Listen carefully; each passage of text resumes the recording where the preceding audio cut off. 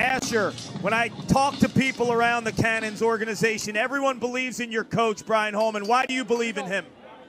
Yeah, you know, he just brings so much positive energy to the squad, you know, and just tells us that, you know, we got to put the work in to believe in ourselves to play confident, and I think that's what everyone on this squad does. So that's what we'll continue to do today. Your secret sauce is passing the ball. Why are you such a great distributor? I think I like seeing other people succeed more than myself sometimes, so, you know, that's how that works. Great to talk to Asher Knowlton. Cash App powering the athletes under the helmet. It's Cannons that start with the ball, so we'll get our first look at Asher. Top left. I had a chance to sit down and talk to Marcus and his dad, Brian, today. Their relationship is amazing. The respect that they have and the balance of knowing when to be son and when to be dad and when to be player and when to be coach. They have such a good beat on that. Left. Kick right. 2 goals in 52 seconds for Cannons early in this one. Here we go, center. Extra. Farrell wins the face-off to Chrome.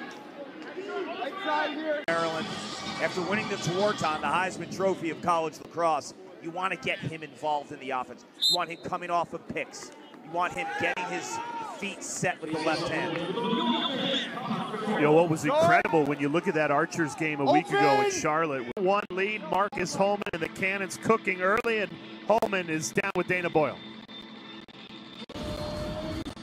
Marcus, I know you won an MLL championship for the Ohio Machine in 2017. What's it like to be back in the state of Ohio? I love it. Great city, Columbus. Like my second home for a while, 6 years with the Machine. So, year and the PLL keeping the touring model. I'm sure you've heard, but in 2024 there will be home cities, and you guys can affect which home base will be around the country. Fans can go to PLLvote.com and vote for up to 3 cities where they'd like to see. If he doesn't feel like he'll get the shot off, he'll plant his foot and he'll keep coming upfield.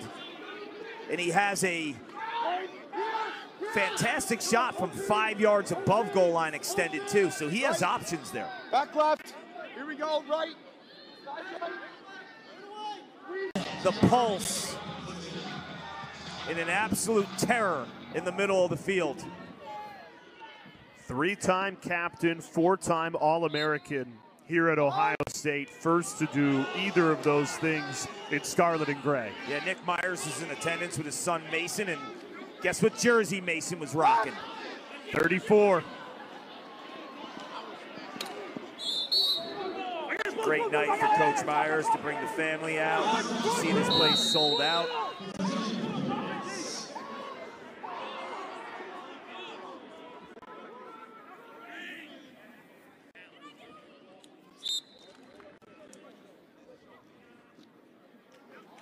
Connor Farrell being tested at the face-off X. Is a long battle. Chrome comes up victorious. Trail. Chrome up 6-2 in the year 2023. Chances are it's going to be a 1-goal game. 9 games played, 7 decided by just a goal. One doozy after another. We just saw a thriller in game 1 of 4 here in Columbus. Water Dogs came back from 7 goals. feel comfortable in doing what we're doing right now, but we got to be ready for anything. Thanks, Coach. You're welcome. Thank you. Cannons desperate for what would be their first win in the Brian Holman era. A 5-4 lead at the start of the second quarter. Trying to bounce her from deep to start, falls right to Knowlton. He's got the Chrome hung up behind the cage at X, with plenty of time to work with too. Angle or his momentum. A lot of times off a spin, you can go to the side and you lose your base, and it's hard to be a shooter. But when you spin and you stay north-south from that top spot at the midfield, great things happen. Chrome on a 4-0 run. Holman ends it! Right off the face-off win from Stephen Kelly. Marcus Holman fires Cannons back in front. A 7-second response. You know, Kelly last week against the Chaos was a bright spot. 60%. Goes toe-to-toe with the Milkman. wins the draw, but Stephen Kelly is one of the better guys in the league after the faceoff. Defending, getting ground balls, dishing the rock to the sharpshooter, Marcus Holman. When you put Holman at the point, you have to respect him. You have to press out, and you have to acknowledge him as a shooter.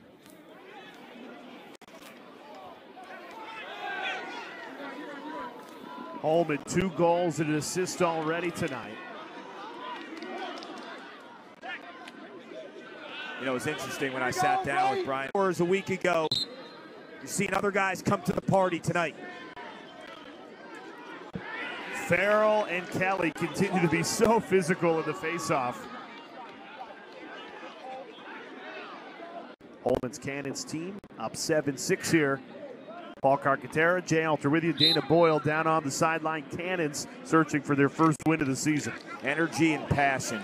Brian Holman this morning told me watching Marcus play as a 32-year-old is a lot like watching him play when he was 8. He's running around, he's happy, he always plays with a smile on his face, he's getting teammates involved. You know, it's great to see. You know, these veterans who've been around for a while. Tie of the second quarter. Back and forth we go between Cannons and Chrome. These games are ridiculous, like one after another. you know, a lot of times face-off guys will say they need an ice bath. Announcers need ice baths after these games. Like, I'm toast. And we're back at noon tomorrow, honey. Chris and Pat winning Notre Dame's first national title. He paved the way for those 2 lads to dominate. And the Kavanaugh name is something special at Notre Dame, but more importantly in the lacrosse world. When I think of the word Kavanaugh in lacrosse, I think of tough. Now, both goalies have allowed 7 goals tonight. Why Cannons has the lead is because of the 2-point goal. And we start this second half. Cannons 8, Chrome 7. Cannons desperate for that first win of the Brian Holman era. It'll be Chrome that starts with the ball. Unless the goalie makes a spectacular save, it's going in. Because his efficiency, he rarely ever hits a goalie. You're forcing a goalie to make a big-time stop from 10 when Holman has room and has a moment to identify the cage to know exactly where he wants it. Let's go under the helmet, powered by Cash App. Connor, before you take this face, I have to ask you, what's the biggest difference going against Stephen Kelly as opposed to the other guys in the league? Well, Bones is a scrappy guy. Even if he doesn't get the clamp, he's always right on you, like white on rice. So he's a scrappy guy. I love battling him. It's been the 5th year with him, so excited to go. You don't sound tired today. Extra conditioning this week? Fucking right when I'm going down. How about that? Those are fighting words from Connor Farrell, the milkman. Taking some language from, taking some language lessons from Pac-Man Jones. Here we go.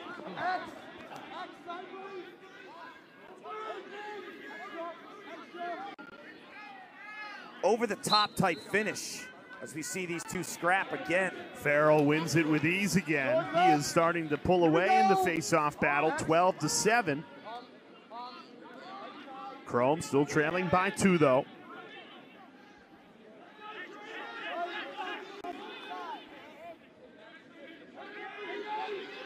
Here's Dylan Malloy soaking that check. Double team runs in, he passes out of it. He's toast. He knows that fine line between beating the short stick and getting the shot off before the slide. He's 3 for 5 tonight. Farrell starting to feast. 3 in a row. Water Dogs and Atlas. Water Dogs didn't lead until 10 seconds left in the game. Took their first lead through Connor Kelly. His 9-point night was enough to complete a terrific comeback. And we're all set for another fun finish in Chrome and Cannons. Connor Farrell has now won 6 straight face-offs. Karki has taken over this game. Yeah, we've seen a 3-quarter overhand release tonight. We've seen a straight overhand release. We've seen a low-to-low. So he's spraying from all different angles.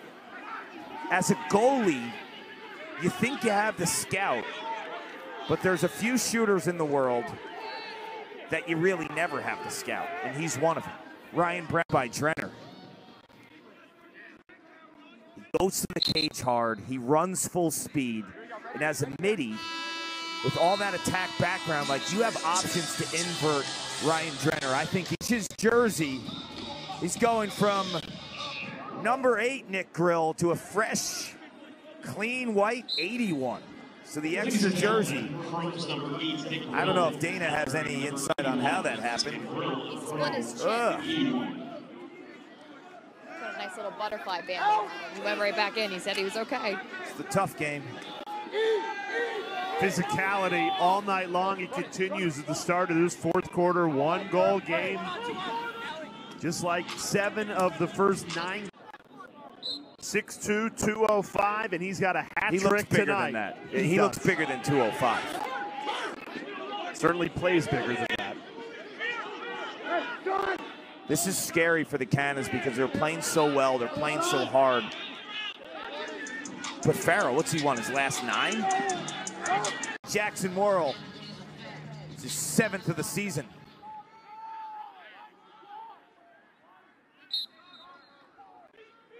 See the strength of Farrell just shoving Kelly. Kelly actually won that draw. Oh, and a big hit. Farrell takes out Kelly to win the ball back for Chrome. Don't ever question how much milk a human consumes. It comes and pays dividends when needed most, right? You saw the strength of and off of resets.